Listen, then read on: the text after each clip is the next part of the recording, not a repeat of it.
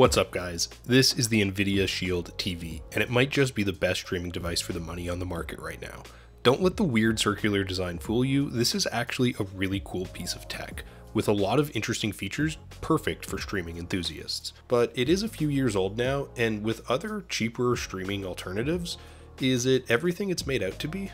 In this video, we're going over what the Nvidia Shield TV is all about, seeing who this product would actually be good for, how it compares to the competition, and what it's like to actually use the device. So stay tuned and let's get into the video.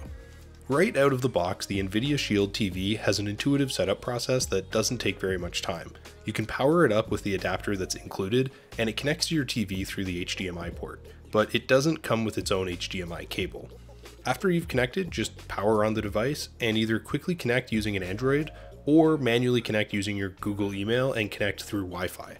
Once you've set it up, you can select your favorite apps like YouTube, Hulu, Spotify, Twitch, Netflix, and pretty much every other streaming app that you might have.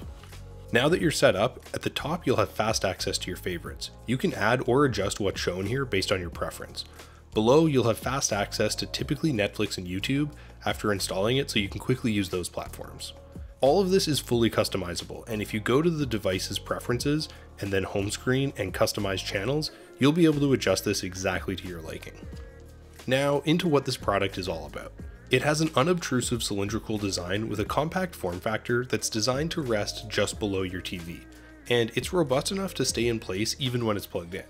It comes with a decent range of connectivity options considering its size, and it includes a power port and an Ethernet port and an HDMI port and a micro SD card slot, but I honestly would have preferred to see a USB port. The dual band Wi-Fi technology provides a very stable connection, and I like that it also has Bluetooth 5.0 compatibility, which makes it easy to pair with gaming peripherals.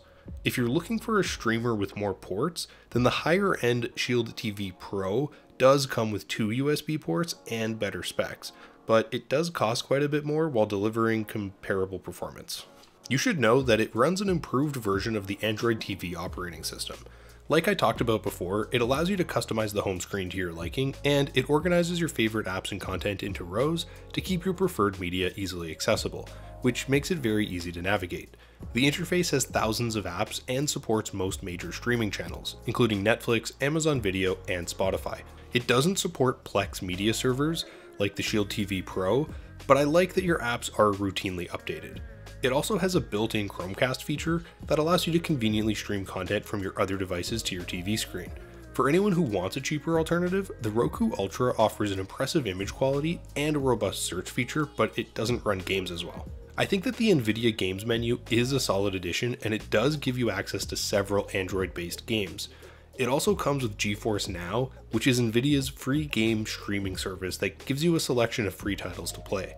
It also lets you stream games from your private server with stunning resolution and impressive frame rates, and you can log into your Steam account to stream games that you've already purchased without needing your PC.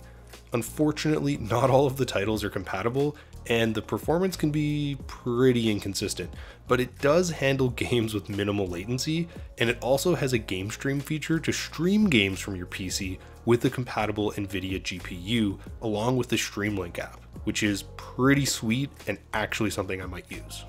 If you're enjoying this video and learning something about the Nvidia Shield TV, be sure to give the video a like, it really helps the channel out, and if you're interested in updated pricing, be sure to check out the links in the description. It also has a powerful Tegra X1 processor, 256 core GPU, and 2 GB of RAM to deliver an impressive performance with no noticeable pop-in issues when switching between apps. Seriously, this is better than some laptops. Well, not really, but it's comparable.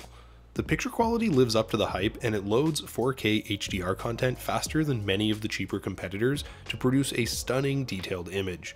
I like that it supports Dolby Vision and Atmos, which provides a more immersive viewing experience. I also thought that the AI upscaling noticeably improved the picture quality of SDR content. Even though it can be pretty aggressive at times, you do get 3 levels to suit your preference. But a friendly reminder, don't AI upscale a movie, as already been done. The triangular shaped remote feels comfortable in your hand, and it produces a standard media controls as well as a dedicated Netflix button. I like that it has an automatic backlit feature that improves visibility in darker conditions, and it has a useful Find My Remote function on the menu. It's also nice that it runs on AA batteries, which is a step up from the previous model, but I would have honestly preferred a rechargeable battery. It also has a built-in microphone with Google Assistant support, so you can program routines and control a limited number of smart devices, but it's also prone to misinterpreting commands on occasion, and you can also set it up with an Alexa if you need to. Overall, the Nvidia Shield TV is a high-quality streaming box that excels at just about everything. With impressive AI upscaling for better image quality, an intuitive interface, and outstanding gaming performance, it's easy to see why there's so much hype. If you wanted something a little bit more premium that touches on some of the shortcomings, then the Nvidia Shield TV Pro has more ports and slightly more powerful performance for serious gamers. However, the Nvidia Shield TV's versatile performance and wide app selection will satisfy most people's needs, and I think it's an excellent option if you don't need the extra power of the Pro. But that's just my opinion. Let me know your guys' opinions in the comments. For links to updated pricing on all the items mentioned, check out the description. And if you guys learned something or you found this video helpful, be sure to give it a like and subscribe if you're new to the channel and you like short, informative tech videos. Till next time, I'll see you guys later.